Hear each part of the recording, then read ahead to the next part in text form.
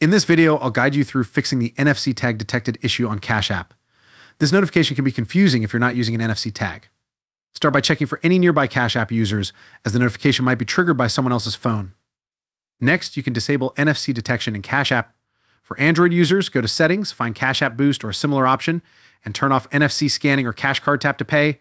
On iPhone, go to Settings, then General, and toggle off the NFC switch. Make sure your Cash App is updated, as an outdated version might cause issues. If the problem persists, try reinstalling the app. If you still have trouble, contact Cash App support for further assistance. These steps should help resolve the NFC tag detection issue. If you found this video helpful, please like it. Thanks for watching.